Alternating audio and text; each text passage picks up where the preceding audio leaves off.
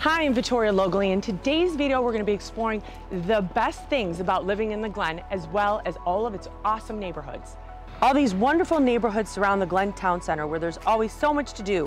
Art festivals, music every Wednesday night in the summer, plus great restaurants like the Oak, Yard House, John's Garage, Starbucks, and shopping galore with Von Maur, Glenview Jewelers, Dick's Sporting Goods, plus Ever-Eve and Apricot Lane. Plus, there's plenty to keep the kiddos entertained with the Coles Children's Museum, Funtopia, and Color Me Mine. Chapel Crossings is one of the first neighborhoods built in 2001 and offers 168 single-family homes ranging in all kinds of sizes. This neighborhood has plenty of green space, from the Circle Park off Constitution to the huge Parkway on Independence, which is often a place where kids will play soccer or volleyball. On warm summer nights, the ice cream truck will stop by and neighbors will gather for ice cream or a glass of wine.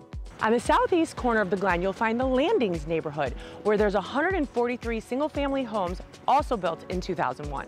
This neighborhood is anchored by a charming gazebo and beautiful ponds. The Landings is super close to the Glenview Metra Train Station, Dairy Bar, and the library.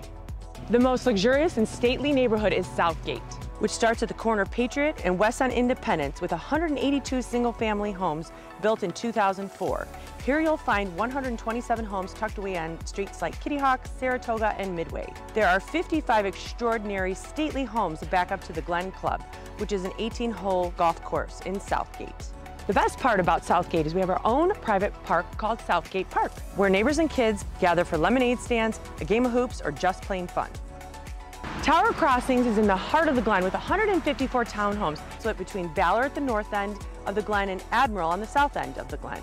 These townhomes live like single-family homes, with many of them over 3,700 square feet, and even a handful of them have elevators. Patriot Commons was built by Toll Brothers and completed construction in 2017. It's just south of the Glen and west of Patriot. Maintenance-free living with plenty of condos and townhomes and tons of green space. The Cambridge neighborhood sits between the Glen Town Center to the west and the Glen Metra Station to the east. North of Gallery Park in Lake Glenview, there's approximately 279 properties with a combination of townhomes, duplexes, two flats, and even 19 single-family homes. The best part of this neighborhood is it's right across the street from Gallery Park and Lake Glenview. In the most northwest corner of the Glen, you have Regency at the Glen, which was completed in 2014 by Pulte Homes, with 40 ranch-style homes, duplex villas, and townhomes located on Coral and Dauntless. And the newest Glen neighborhood is Westgate, completed in 2017.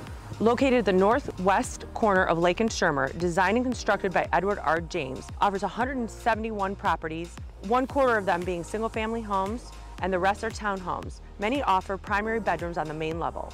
Honestly, the best thing about the Glen is all the friendly neighbors. We're all connected by Here in the Glen site, where you can easily communicate with other Glen neighbors and share information. I hope you enjoyed today's video. Please comment below on which Glen neighborhood is your favorite, and please be sure to like and subscribe.